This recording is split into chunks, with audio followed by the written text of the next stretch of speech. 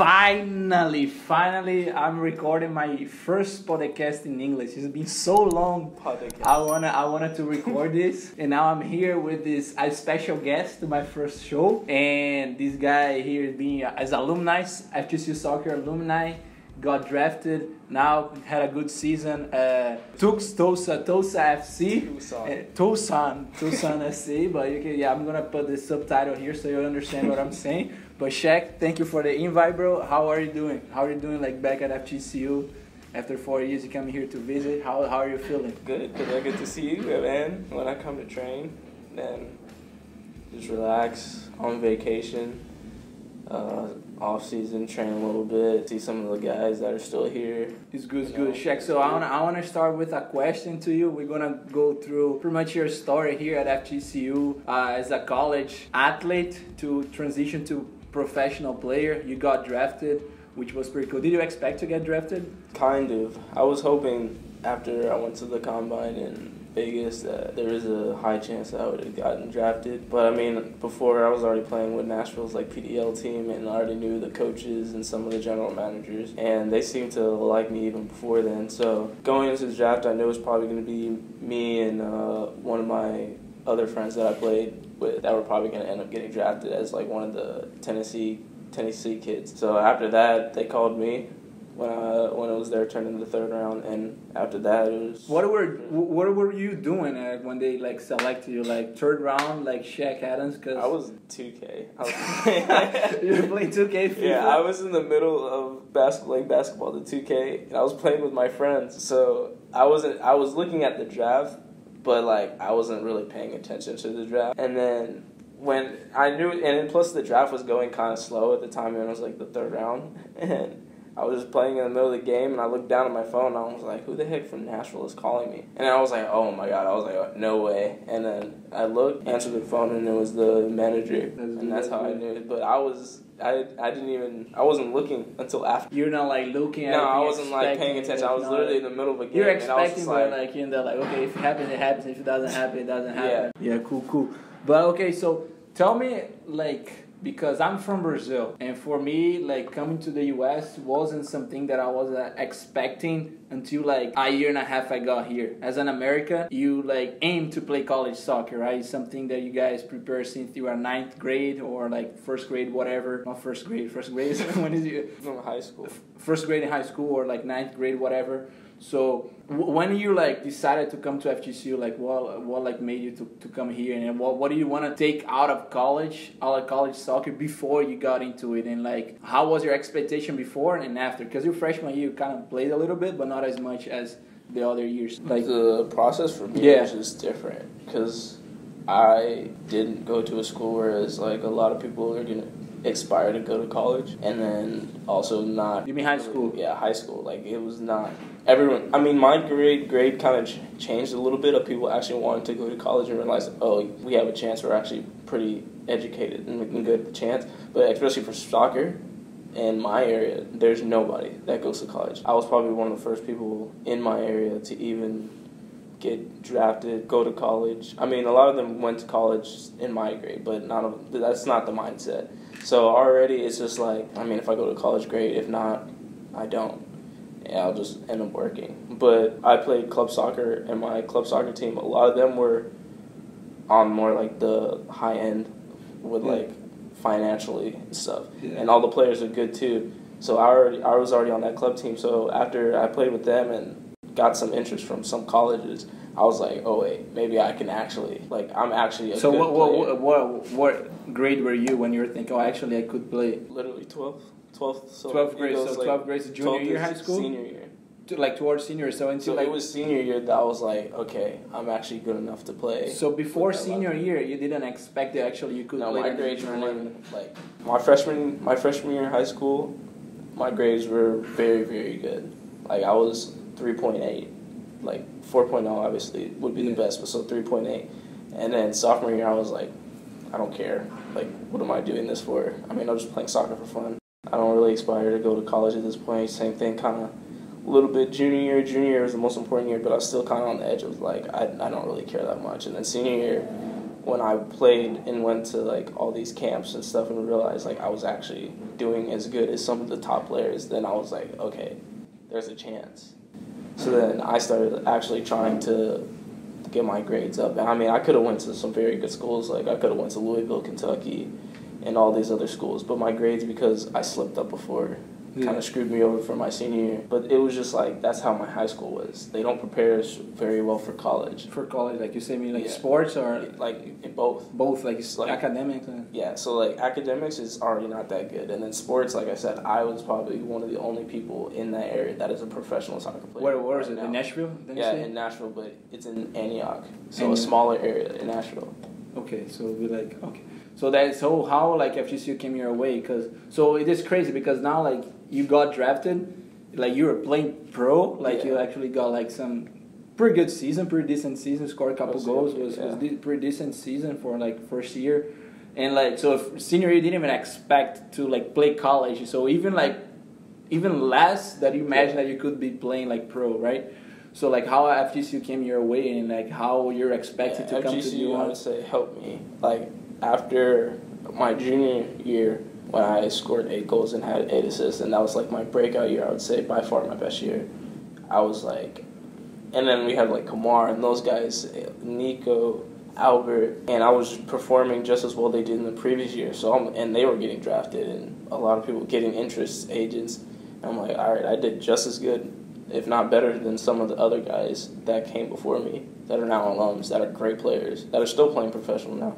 I was like, why can't I get the chance now? So like then the senior year came around. I mean, there's a lot of stuff going on, just trying to focus on graduating, internships and all that stuff. It's still kind of like maybe might not happen, might happen. Still got to focus on finishing school because I came off a big season, so now I got to replicate that season and even do more. But my focus in our senior season, I was like, I just want to win a championship at this point, whether I play bad, good, or average. That was the whole goal. So yeah, you had pretty good. So your junior season was when you like opened your eyes to see that was when I was really I can do this, because the guys that did that in previous years that you played with, like they made it. So like okay, now I can make it. Okay, but I have a question for you, bro. I have a really interesting question. Why your celebrations are so bad? My celebrations. Because I'm so like I'm tired. gonna put here. I'm gonna ask the people that add the video that it's me, but I'm gonna put one goal, bro. Like your celebration, I don't know. Like you sometimes score 3 goals like in a game, 2 goals in a game, and your celebration are the same. Like when I scored a goal, was the only once in my lifetime, bro. I took my shirt off. I celebrate like Ronaldo, like Messi, like everything. And sometimes you score like 3 goals in a game, and you're like. Listen, when you score a lot of goals, then, it all becomes the same. Is it like lack of creativity? No, I'm tired. After I score, I'm tired, and I don't have any other thing. So maybe I'll do a little quick celebration here and there, and then that's it.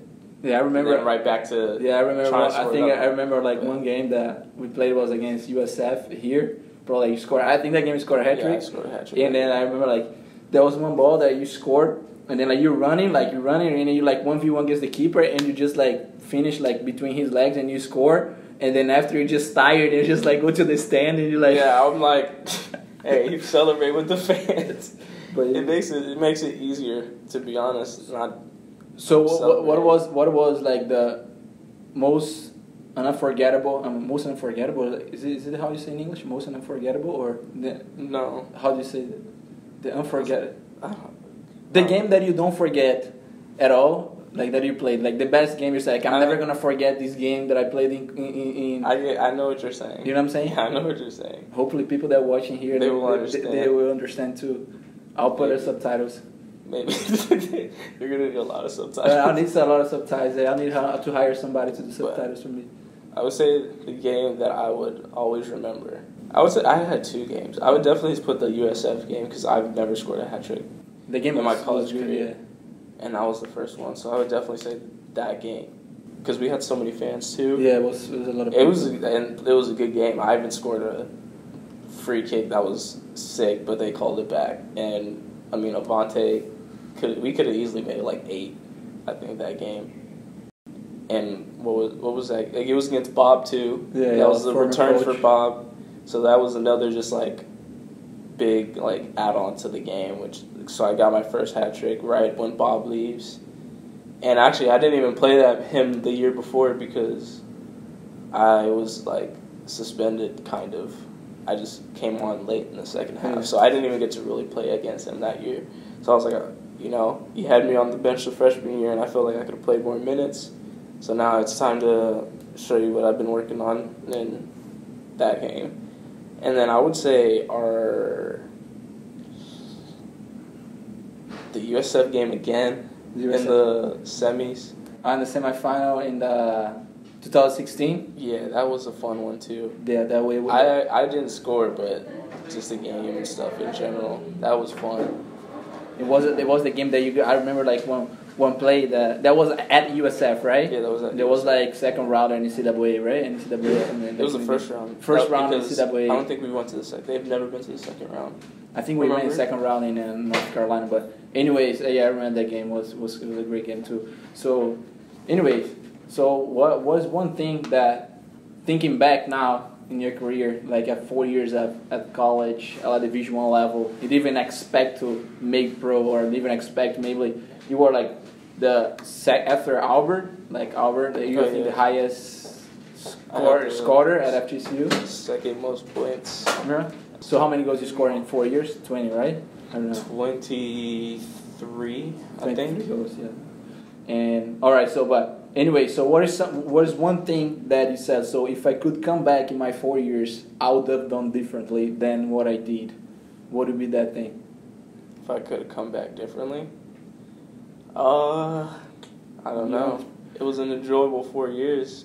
But if you said like, bro, if I could live it again, or I'll do everything like the same, or like I don't know, work harder, maybe you'd like focus more on school, or like I don't know, whatever.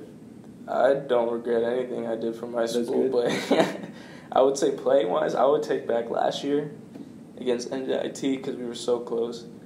I was hurt the previous couple of games because of the Charlotte game. So if I could have just like been able to not have gotten injured at that point and be able to play, because we lost here on senior night. So I would say probably playing on the senior night because I didn't get to play my senior night. And that was also the deciding factor of who won against NJIT here. So I would probably say getting to play in that game and at least maybe have an influence to changing that, and then being healthy to play better in the finals, I would say.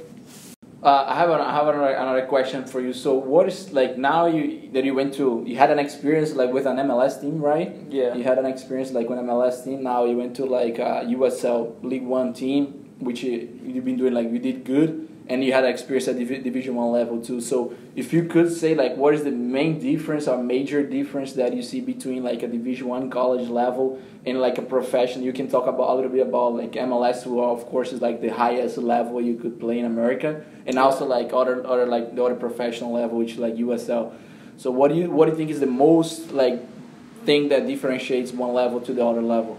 I would say the difference between college and the USL, there's not a big gap on schoolwork when you're in the USL. Your job is literally to make yourself better.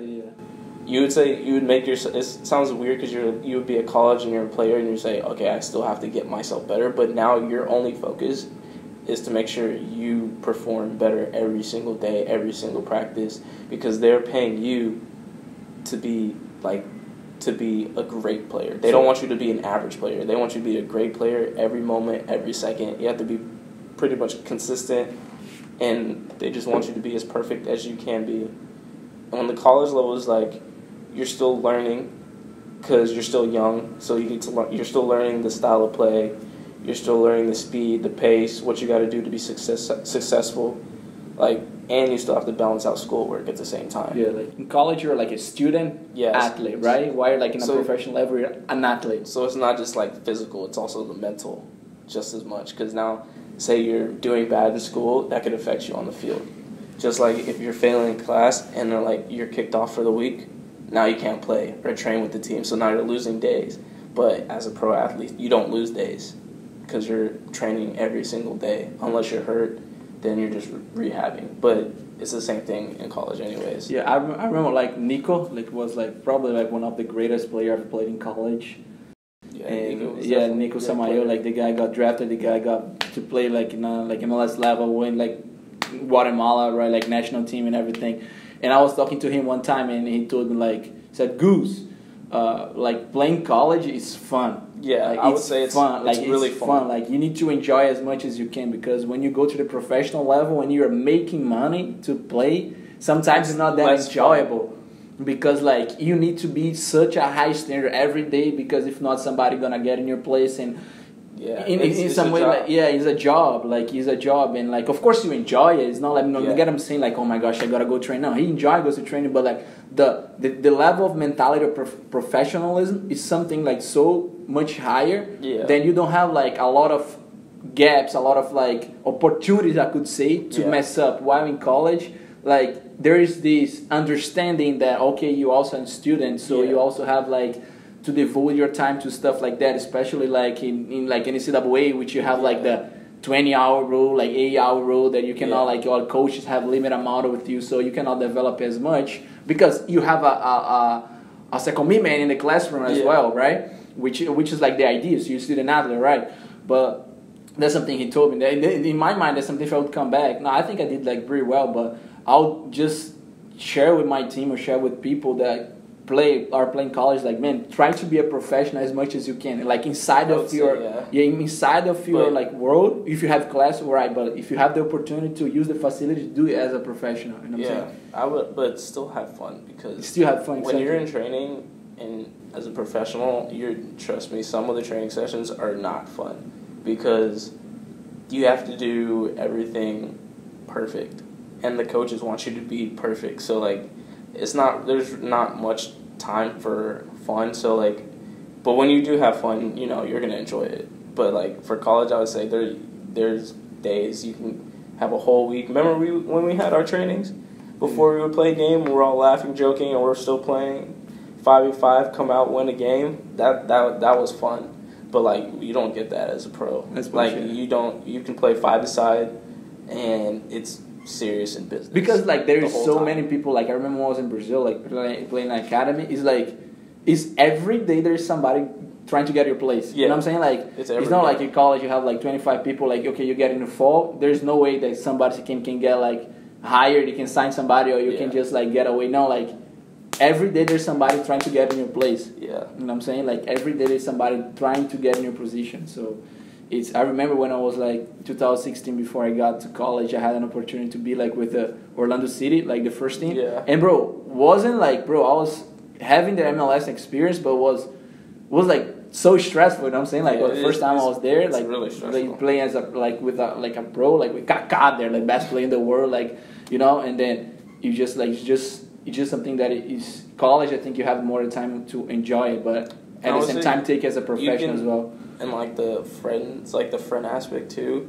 Like you don't make much friends. Like you're not gonna make many friends on your team. I mean, it's because when you're in college, you have your roommates. I mean, I had my roommates too, but we also just got out of college. But all the older people, like the guys with wives, and like getting on to like the level of about to getting married, like your relationship with them is literally only going to be on the field. Your relationship outside of soccer is little to none. Because like me and you will be roommates. I can walk over, say hi, what's up. Those guys is just like, hey, what's up on the field? Good job. See you tomorrow. Yeah, I have my kid to take care of. Yeah, I have my kid to take care of. I have to go back to my wife. Or if it's us, like, hey, let's go to Sophie, walk to Sophie, go eat. Let's go to the waterfront. Hey, I'm coming over right now. Like that type of fun too. So that kind of plays on the field as well.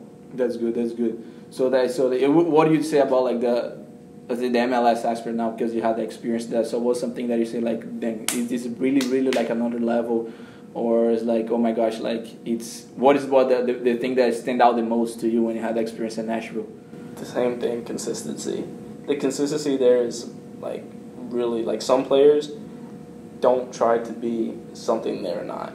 Like a player's not going to try to be Messi on the field, dribbling through 5-10 players, being like making all these incredible passes. They can't. Their job is, if they're a 6, they'll just play here, there, 100% passing rated. I'm okay with that. The same thing with the defenders. My goal is to defend. I'll let everybody else do whatever they want to do. But sometimes you see like with our teammates before, like we're very good. So, and they want to prove that they're very good. So they might do something that they're not that good at, and it'll come out, like, it's not going to come out the best. But we were actually very good to, like, okay, we can fix it on the fly. But at the professional level, you cannot do that. You'll try to do it, and 1, 2, 3 passes, ball's in the back of your net. And it's scary to even think about that because I've been on the end of it when I was playing professional. Like, the team would make a mistake, we go on the end, and just from training professionally, like, I've been getting more consistent all the time. So as soon as we get another end, boom, I'm at the end of a goal or trying to get a shot off or something. And it's, like, always dangerous. Where in college, like, you might not get that chance, or it's somebody will miss a sitter from 5 yards away, and then you're like, whew, I can take a break because we got lucky. Pros, you're not getting that lucky. If it's on the 6-yard box, it's going in the net. They get in the box, it's going in the net. So I would say that's a big difference from the MLS. It's good. Yeah, and I feel like sometimes, like, when you don't realize that, you try to do as much as you can. Like, you want to do a lot, you know? Why the simple is always the best. Like, the simple is always the best. Yeah, you'll realize that very quick. The simple you are, the better you get. The more you try to do things, you just look like you don't know what you're doing, or you just look inexperienced. But the less you do is actually the better. Good. So, like, what are your, for us to head to the end now, what are your plans going to the future now? For a guy that, like, 5 years ago, I could say, it was like high school, didn't even, like, thought that I was coming to college, and now, like, you're playing pro, like, you had a pretty decent year, you know, like, got drafted and stuff. So what are your plans in the future? What are you thinking about it, like, going forward? Oh, right now, I don't even have an idea. I've been given multiple opportunities to go places, and it's whether I can get it 100% confirmed that I can do it, or if I get opportunities at a higher level. So right now it's just, I mean, I'm injured still, so I'm just trying to get healthy until that opportunity comes. But I've talked to a couple people, and they've, like, gave me a couple ideas of what they think, like, based off of how they think how good I am and where I can go if they see me in these places. But time will only tell. Good, yeah. So hopefully I can go up next year, and, like, I don't want to stay in Tucson personally just because I want to go to the next division and play, like, at a higher level each year until I can get to the MLS or wherever else. So Would you play overseas? Is it, like, a desire that you have? Like, Brazil, maybe? No. Brazil. I actually used to want to play in Brazil. Yeah, but not after No, my dream. I remember I was like 10. My dream was, like, I want to play with Santos. That was my team. With Neymar, yeah? Yeah, I was like, I want to play there. No, it wasn't because of Neymar. It was because of Robinho. Robinho played there, and I was like, I want to go where he's going. So what's your favorite Brazilian player that you're... Robinho. Robinho? Robinho's my favorite player ever. Robinho, for real? Robinho, for real. Even more than, like, I don't know, Ronaldinho. I don't care, like, Messi, it doesn't matter. Ronaldo, even Big Ronaldo. No, it is Robinho. Robinho is my favorite player ever. Like, yeah, I don't know. Like, he was so good. Yeah, the pedaladas, I don't know, like, you know, the thing that he was doing with yeah. But anyways, alright, bro. So last thing I wanted to say, looking at the camera, because a lot of people that actually, like, that's the first thing I'm doing in English now, because all my stuff I do in Portuguese, but now I'm challenging myself to go, like, get this content to more people and get experience, because if I was doing Portuguese, you'd not be able to share your story, you know what I'm saying? So now I want you to look at the camera and tell to people that, like, want to come to the US to play college, or people that are in the US in, like, in high school, or want to transfer, like, to a D1 level, or aim to be a professional. What would you say to them for us to end, looking at the camera? What would I say to them? Yeah, like, as an advice of, like, somebody that has experience, you know, score a lot of goals in Division 1, like, got drafted and so on. I would say make the most of your opportunities. Take the risks, take the chances that you might not get back. Work extremely hard as you can every single day, because just think about someone behind you who's just working just as hard. True. So keep working, set big goals. So if you set an extreme goal that might be out of reach, that if something falls back, then it's just as good. So that's all I got to say. Thanks, SHAK Adams. Thanks for being the first participant, or the first guest. That's easier to say. You know? I remember like when people I was a freshman, and like you had this guy like the Dante. He would come to me and like ask me questions for me to say words, you know, and like I needed to say words, and he said like I'll say the word world, and I'll just say like planet Earth or something like that because I didn't know how to say the word. You know, there's so many words that I didn't know how to say. You remember some of them? No, I remember when we had the time. You would tell us the stuff. The movies and the TV shows, you would translate it back to us. Oh, the movie, English. Yeah, the movies. You would say the Fresh Prince, the crazy guy in the area. Yeah. So because like that's something crazy. So like in Portuguese, like the way they get the thing in Portuguese and they translate to or the opposite, they get the thing in English because it's originally in English and they just translate to Portuguese. It's so crazy. Like for example, Hangover. You know the movie Hangover? Yeah. Hangover. The way that they translate it to Portuguese is like, if you get drunk, don't get married. Is that what it is? That's how it is. Like, if you don't get married, if you don't get drunk, something like that. Oh my god. So like, imagine coming to you. Have you watched like if you get married, don't get drunk? Because like it's completely. For example, you know, like the movie, the Christmas movie was called like Home Alone. Oh yeah, Home Alone. So like the way they say Home Alone in Portuguese is like, imagine like in a movie theater, say like they forgot me. So that's the name of the movie. They forgot me, which makes sense if you know the story of the movie. But there is.